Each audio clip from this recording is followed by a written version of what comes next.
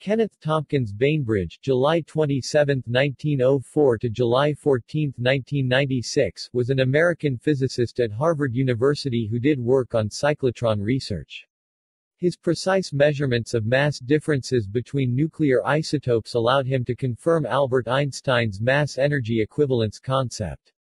He was the director of the Manhattan Project's Trinity nuclear test, which took place July 16, 1945. Bainbridge described the Trinity explosion as a foul and awesome display.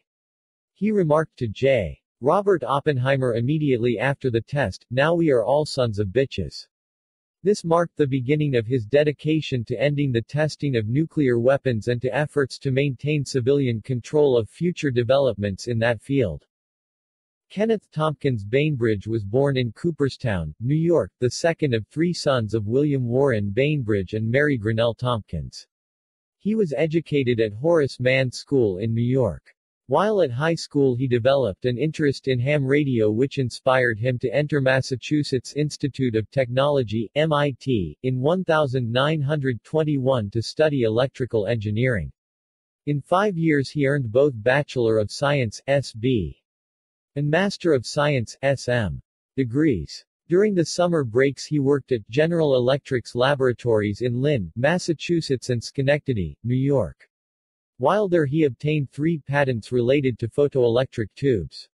Normally this would have been a promising start to a career at General Electric, but it made Bainbridge aware of how interested he was in physics. Upon graduating from MIT in 1926, he enrolled at Princeton University, where Carl T. Compton, a consultant to General Electric, was on the faculty. In 1929, he was awarded a Ph.D. in his new field, writing his thesis on A Search for Element 87 by Analysis of Positive Rays, under the supervision of Henry DeWolf Smith. Early career. Bainbridge enjoyed a series of prestigious fellowships after graduation. He was awarded a National Research Council, and then a Bartle Research Foundation Fellowship. At the time the Franklin Institute's Bartle Research Foundation was located on the Swarthmore College campus in Pennsylvania, and was directed by W. F. G. Swan, an English physicist with an interest in nuclear physics. Bainbridge married Margaret Peg Pitkin, a member of the Swarthmore teaching faculty, in September 1931. They had a son, Martin Keeler, and 2 daughters, Joan and Margaret Tompkins. In 1932, Bainbridge developed a mass spectrometer with a resolving power of 600 and a relative precision of 1 part in 10,000. He used this instrument to verify Albert Einstein's mass-energy equivalence, E = mc2. Francis William Aston wrote that, by establishing accurate comparisons of the masses of the light particles concerned in nuclear disintegrations, particularly that of 7 Li, discovered by Cockcroft and Walton, he achieved a noteworthy triumph in the experimental proof of the fundamental theory of Einstein of the equivalence of mass and energy. In 1933, Bainbridge was awarded a prestigious Guggenheim Fellowship, which he used to travel to England and work at Ernest Rutherford's Cavendish Laboratory at Cambridge University. While there he continued his work developing the mass spectrograph, and became friends with the British physicist John Cockcroft. When his Guggenheim Fellowship expired in September 1934, he returned to the United States, where he accepted an associate professorship at Harvard University. He started by building a new mass spectrograph that he had designed at the Cavendish Laboratory. Working with J. Curry Street, he commenced work on a cyclotron. They had a design for a 37-inch, 940 mm, cyclotron provided by Ernest Lawrence, but decided to build a 42-inch, 1100 mm cyclotron instead. Bainbridge was elected a Fellow of the American Academy of Arts and Sciences in 1937. His interest in mass spectroscopy led naturally to an interest in the relative abundance of isotopes. The discovery of nuclear fission in uranium-235 led to an interest in separating this isotope. He proposed using a Holweck pump to produce the vacuum necessary for this work, and enlisted George B. Kiszczakowski and E. Bright Wilson to help. There was little interest in their work because research was being carried out elsewhere. In 1943, their cyclotron was requisitioned by Edwin McMillan for use by the U.S. Army.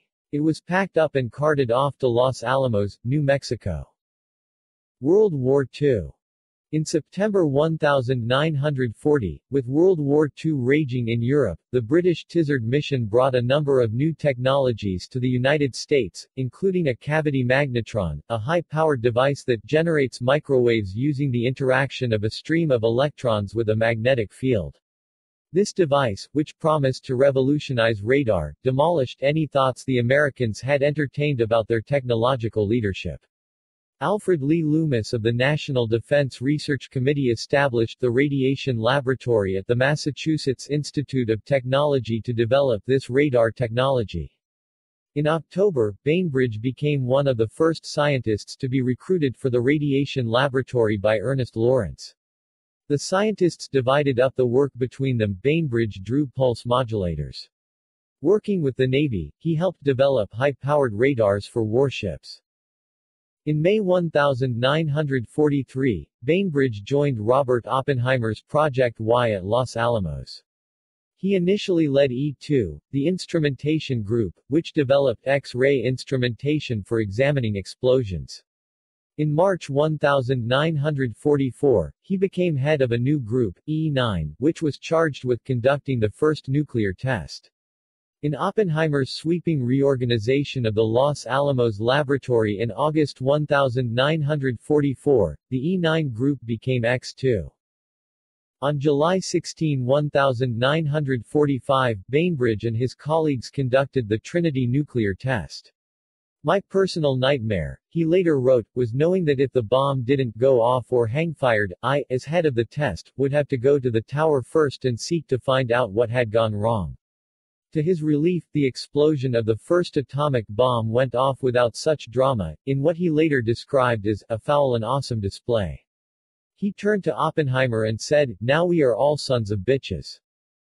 Bainbridge was relieved that the Trinity test had been a success, relating in a 1975 Bulletin of the Atomic Scientists article, "I had a feeling of exhilaration that the gadget had gone off properly, followed by one of deep relief. I wouldn't have to go to the tower to see what had gone wrong." For his work on the Manhattan Project, Bainbridge received 2 letters of commendation from the project's director, Major General Leslie R. Groves, Jr. He also received a Presidential Certificate of Merit for his work at the MIT Radiation Laboratory. Post-war, Bainbridge returned to Harvard after the war, and initiated the construction of a 96-inch synchro cyclotron, which has since been dismantled. From 1950 to 1954, he chaired the physics department at Harvard. During those years, he drew the ire of Senator Joseph McCarthy for his aggressive defense of his colleagues in academia. As chairman, he was responsible for the renovation of the old Jefferson Physical Laboratory, and he established the Morris Loeb Lectures in Physics. He also devoted a good deal of his time to improving the laboratory facilities for graduate students. Throughout the 1950s, Bainbridge remained an outspoken proponent of civilian control of nuclear power and the abandonment of nuclear testing. In 1950 he was one of 12 prominent scientists who petitioned President Harry S. Truman to declare that the United States would never be the first to use the hydrogen bomb.